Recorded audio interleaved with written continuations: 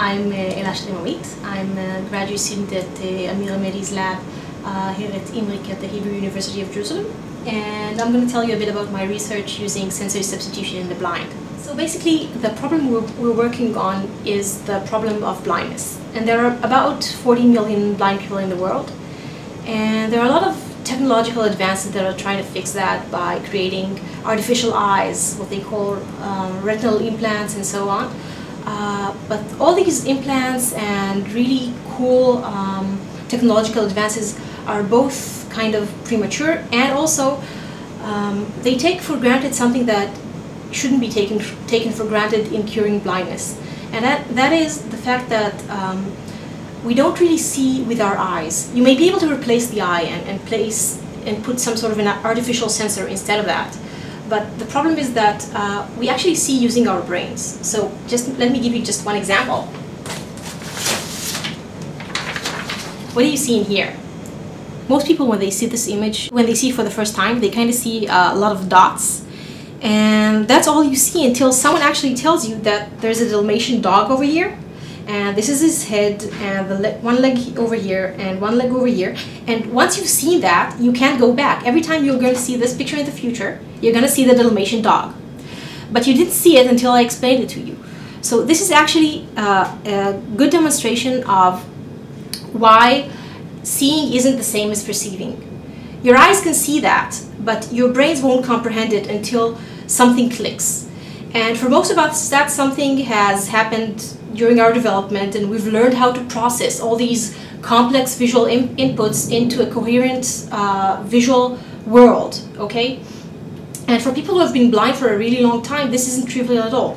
I mean, after all, if you've been blind from birth, how will you be able to understand anything of the whole complex environment that we see around us?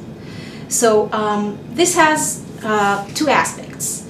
First of all, learning how to see, and the second of it is that this requires that the visual parts of the brain have developed or can plastically form an ability to process visual information. Okay, and that's not trivial at all.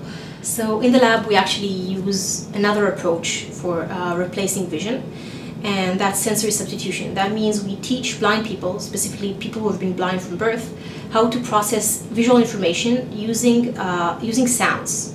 We use this type of sensory substitution program called the voice that transfers images into sounds using a predicted algorithm.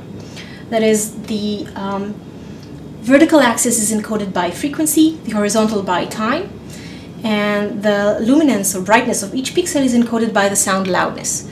So we can teach blind people how to process these sounds, which can convey any type of visual information. Any image can be transmitted into sounds. We teach blind people how to process these images, and we wanted to see, first of all, if they can at all learn how to process that. The second thing is to look at what their brain is doing, to see if we can see activation, processing in the visual parts of the brain in those people who have been blind from birth. What we actually found out, which was pretty surprising, is that first of all, blind people were able to learn to do amazing things with this software. One of our participants had actually taken up photography as a hobby, and these are all images that he took using the sensory substitution device. He walks around with it and he says, okay, I want to photograph that palm tree. And he would never have been able to recognize that there's a tree in the distance or that it is a palm tree without touching it in the past. So this is pretty cool. So that was a bit of background about my research, and you're welcome to join me in my next vlog where I'll give you a demonstration about how to use sensory substitution to see, and I'll show you how you can learn that in just a couple of minutes.